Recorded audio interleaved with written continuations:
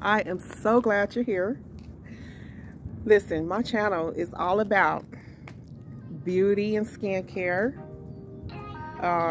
Many things I talk about, such as like fitness, health, cooking, food, the best brands, technology and gadgets, relationships and family, personal finance, investments, some of the best investments that you want to make in your life. We do travel, adventures, and I'm passionate about sharing my knowledge, experiences, and insights with you, okay?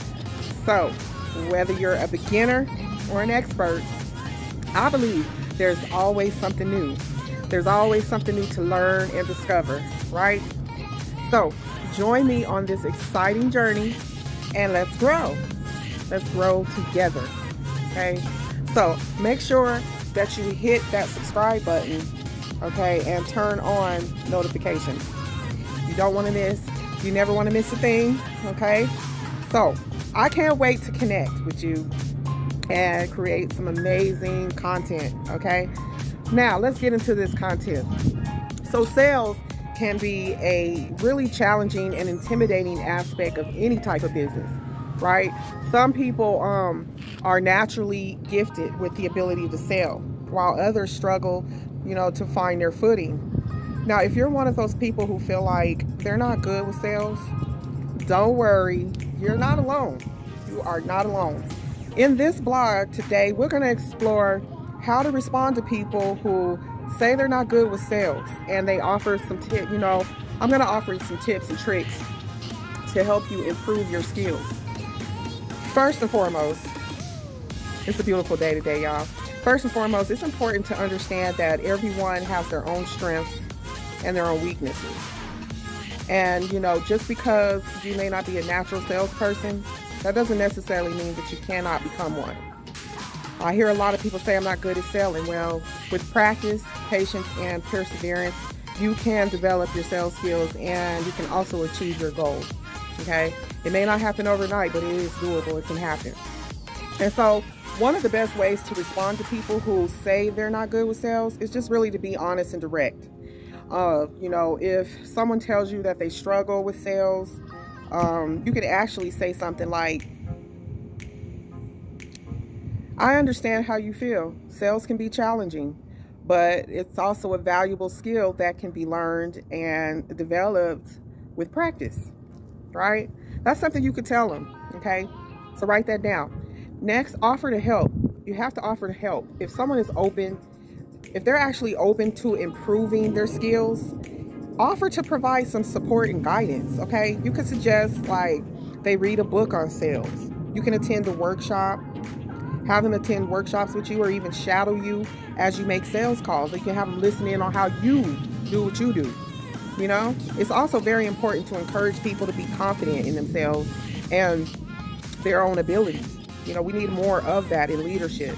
So you want to let them know that everyone has to start somewhere. Everyone starts somewhere, and that with time and effort, they can actually become better at sales. I mean, we do it every day, whether we realize it or not. Just remind them of their own strengths and their, you just basically encourage them to focus on their strengths when they're making sales. Here's a few additional tips to help people become better at sales, by the way. So you want to, first off, you want to know your product, or if it's a service, you want to know the ins and outs of it, because understanding your product or your service inside and out is very critical to being a successful salesperson, okay? And you want to make sure that you're familiar with all of its features, all of the benefits, and any potential challenges that may arise during a sales process or transaction, right? That's very important. And you also want to build some rapport, because people are more likely to buy from someone that they actually like and trust. So you want to focus on building the rapport with your potential customer by just finding some common ground. It's not that hard. Just find common ground. And you do that by actively listening to their needs and showing some genuine interest in their business and what they got going on. Whatever it is they're telling you, actively pay attention. You want to ask those questions. The best way to understand a customer's needs is to ask questions. You want to ask open-ended questions though. you know, because it basically helps you get a better understanding of their pain points, their goals, and their own challenges. Okay? So practice, practice, practice. Like anything in life, guys, you know, the more you practice, the better you're going to become at anything you do. You have to practice. So set aside some time each day to make some calls or to conduct some, you can even conduct some sales presentations, and that's getting your practice in. However, it's important to understand that everyone can learn and improve their sales skills. Okay? So acknowledge their feelings about it. You know, you don't want to just make it seem so one-sided. Let them know that you understand where they're coming from, and that it's basically a common feeling among people in sales roles. Okay? And this will actually show some empathy. You know, it shows more empathy and creates a more relaxed atmosphere, making it easier for them to open up and discuss their concerns with you. Okay? So again, make sure you offer your support by just simply telling them that you are there to help them. If they have any questions, they can reach out to you. You want to provide some encouragement and also let them know that they can count on you, you know, for guidance and for some advice. Some partners going in. So this will help you build trust and make it easier for them to learn and improve their sales skills as well. So always acknowledge their feelings. Okay, that's very important. Also, I want to say the first step in responding to someone who says they're not good with sales is just to acknowledge it. Just acknowledge that they even feel like that. Okay, and then just let them know that you understand, you know, that you were once there in that place, and make sure that it's coming from a feeling among people, you know, that you can relate to from your own past experiences, because this will make it feel more relaxed. It'll make it easier for them to open up, and then, you know, they'll begin to, you know, become more open-minded and get on their creative side. So always, always, always offer support. And then after you acknowledge their feelings, just tell them, I don't know, y'all leave me something in the comments of some ideas, but you could tell somebody who feels like they're not good at, you know, being a marketer, okay? You need to make sure that you convey to them that they can count on you for guidance and advice whenever they need. Because again, you want to make sure if they're on your team, you want to have that trust there. Okay, you should have some training available that helps them improve, something that they can copy and paste. And you also want to encourage them to try to focus on the benefits of their products, not the features. The features, but people want to know what's in it for them. So one of the biggest challenges for people who do marketing and sales is finding the right words so they can get their products out there or their service, right? So again, like I said, just encourage them to focus on the benefits of what they're selling. And rather, I think that's better than the features, okay? Because this will help them see the value in what they're selling. It'll make it easier for them to communicate this type of value, but you know what I'm saying, to the people that they're targeting or whatever. So let them know that you understand, and just emphasize the fact they need to know the ins and outs of the benefits of their product. Okay, and that's it in a nutshell. So let me think of something else. I'm over here in the business meeting, by the way. I had to slip away from the crowd real quick.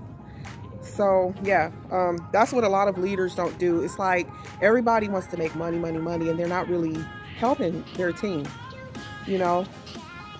They're not really being encouraging for their team. And so a lot of people, you know, tend to leave their company or leave that business opportunity to look for that next shiny object, and that's not always good to do. Okay, so I don't know. I'm just looking who's on here. Hi, Lisa. Who else is on here? Jasmine. Sorry if I said your name wrong. Is it Jasmine? So anyways, y'all, back to what I was saying.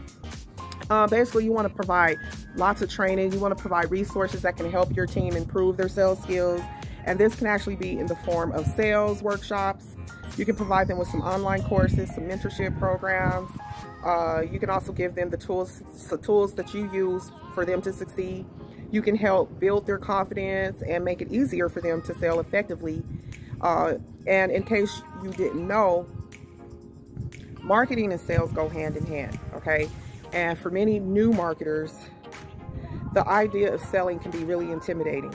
And so that's why it's important to come in with the right approach. You want to have the right mindset. Your mindset really matters. And anyone can learn how to share products. Anybody, even a kid, you know, a 10-year-old. So when you become an affiliate marketer, I just want to make mention it's important to have a very deep understanding of the product or the service you're promoting. You want to search the ins and outs of it, you know, and you do want to know about the features, but also the benefits. You want to know how it will solve a customer's problem. That's the main thing, okay? So you need to understand who your target audience is, basically. And so all you can do is research their needs, pain points, and buying habits to identify how your product or your service can actually meet their needs. Doing this makes it easier for you to tailor, you know, your pitch, your approach to their specific requirements. That's basically what it does. One thing, you know, you should always start doing is, you know, you want to take the time to get to know your customers. And so you're going to do that just by practicing active listening. You know, active listening is an essential skill for salespeople and for marketers. It involves paying attention to your customers' needs and responding to their concerns. I'm just walking away because this girl's staring at me like she planning on walking up being. Anyways, by practicing active listening, you can identify their needs and you can tailor your sales pitch around their needs. You know, that's what you really want to focus on. And it takes some work. You know, you got to continuously improve through self-development. I cannot stress that enough. Self-development is really important, okay? And you can also always remind yourself that one of the advantages of being a marketer is you have the freedom to plan your own business.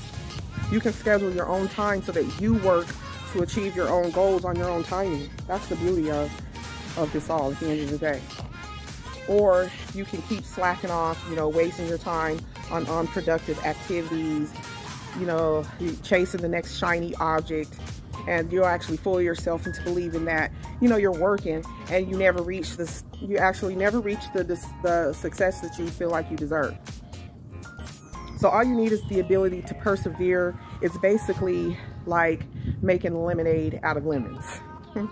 So an easier way to look at selling is you're basically referring a really good quality product to someone else. So if someone is thinking about like joining your team, but they feel they're not good enough, I would zoom in on your target. Tell them to zoom in on who their target audience is.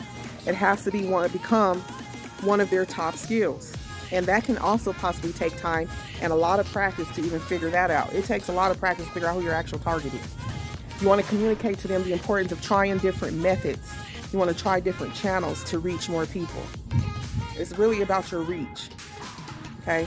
So again, make sure the product is really quality product. The pricing matters. Is your price too high? Is your price too low compared to your competitors? You know, some people may think they're not good enough because of their fear of rejection. You know, selling can involve a lot of rejection, and some people may not be comfortable with that level of rejection, which is why you got to build your emotional muscle up, your entrepreneurial muscle up. And a lot of people who want to get involved with selling products, there's a lot of people who want to get involved with it, but if they don't feel equipped with the knowledge and the skills and the support that they need to be successful, then they may not be motivated to get involved in any of that. That's just the whole thing. So sales is really a skill that can be learned, okay? It's not something you're naturally born with. It's something that can be learned and developed with practice and dedication, okay? So if you believe that you're not good at sales, it's important to understand that this is a common belief among many, many people.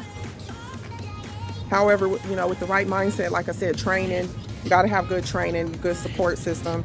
And like I said, anyone can become a successful salesperson or a network marketer. So the key is to be persistent, be confident, and be willing to learn and grow. And don't let the fear of rejection or a lack of experience hold you back from your goals. Okay, instead, you know, just go ahead and embrace the opportunity to develop your skills and become a top performer in your community. or in your field. Just make sure you remember that sales is not just about selling a product.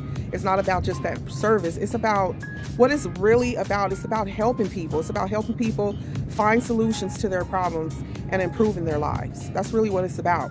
So if you approach sale with this type of mindset and a desire to make a positive impact, you'll be well on your way to success. Trust me, okay? So in conclusion, I'm gonna let y'all go. Responding to people who say they're not good with sales can be a delicate matter, okay? It's really important to be honest and direct, and you want to offer that support and guidance. And you also just want to basically encourage them to focus on their strengths. With practice, with patience, and with perseverance, anyone can become a successful marketer, okay?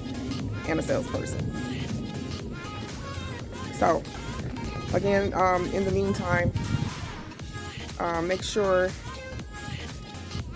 okay, so I'm about to go. Invest in yourself. If you got value, leave a like and share this post if this video gave you some type of value. I'm about to get off this. Send me a message or leave a comment, and I will respond to you within 24 to 72 hours, okay? Now, if you want to make money, I advise you to take action now and join our winning team, okay? Stop waiting, stop watching. With our supportive community and the limitless potential for success, there's no better time to start than now, right? So don't let opportunity pass you by, okay? So I'm about to get off this. Click the link, okay? Join us in reaching new heights and realizing your full potential. These people are getting on my nerves. I gotta go, y'all. Let's make it happen together. This is not crypto. This is instant payouts. This is instant 100% commissions, okay? So that's what we're a part of. You should join us.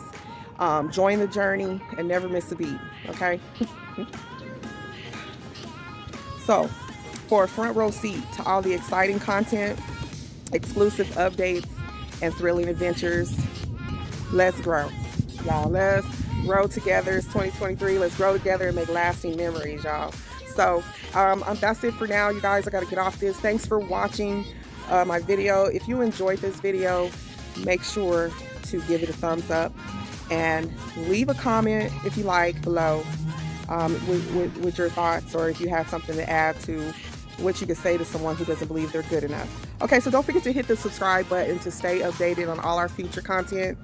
And I'm about to let y'all go right now. Go back to my meeting.